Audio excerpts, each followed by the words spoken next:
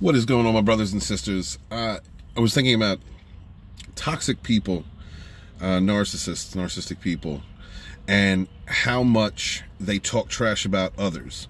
And one of the reasons they do that is because they hate themselves. See, when a narcissist says they don't like somebody or they don't like something, they don't like a particular type of person, that's actually a confession as to who they are.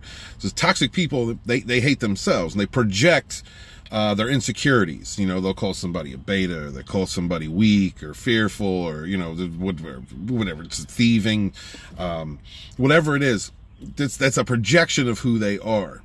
There's a couple reasons that they do that. One is they're trying to create that cognitive fog in the person that they are abusing, the person that they're trying to con. They don't want you to make the connection between who they are and what they're, who they are and what you see.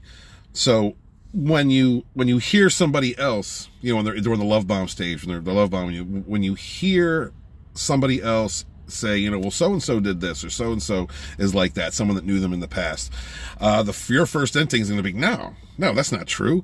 That person hates those types of people. It's a confession as to what they do and who they are.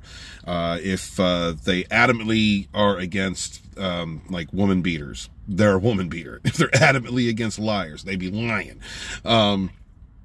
It's a way to gaslight and manipulate the target of their abuse. Like, honest to God, beware of people, whether they're friends or they're trying to get into a romantic relationship with you. Well, friends or someone trying to be friendly.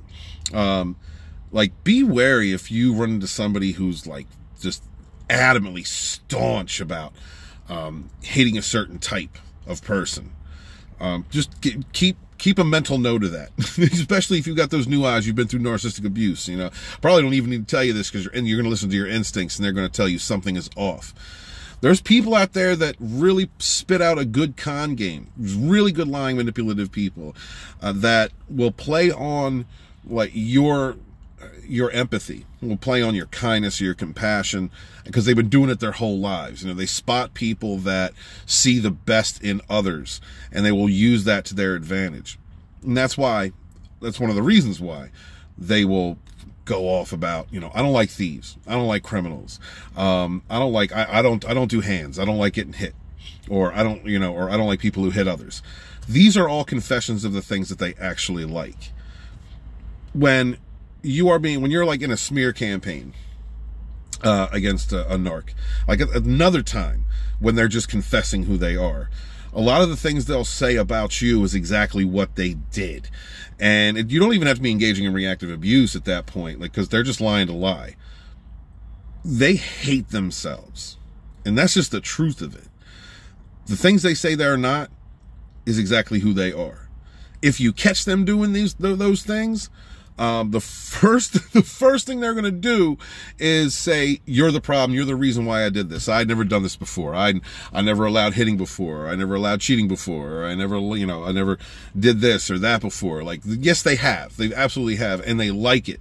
But they're going to blame you. They're going to blame you in your confusion, just for whatever it is that they do, for whatever it is they like or however they are.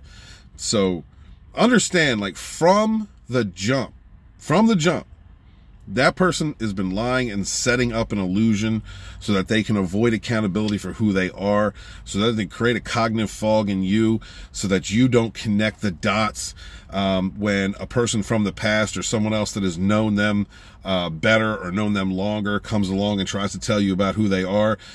So the first thing you're going to do is go, oh, so-and-so said you were like that, or so-and-so said that they hated those types of people. That can't be who they are. This is a part of the love bomb stage. It's a part of the smear campaign, setting you up for reactive abuse, setting you up for the eventual fallout that's going to happen when they've drained your life energy, and they've smeared you to people behind your back, to your friends or family, whoever will listen, to their BS. It's all lies and illusion. No contact, y'all. No contact. There's no helping these people. There's no saving these people. There's nothing good in them. They don't even like themselves, and that's why they do what they do. So save yourself by being good to yourself and being good to each other, and never again suffer that fool. Run!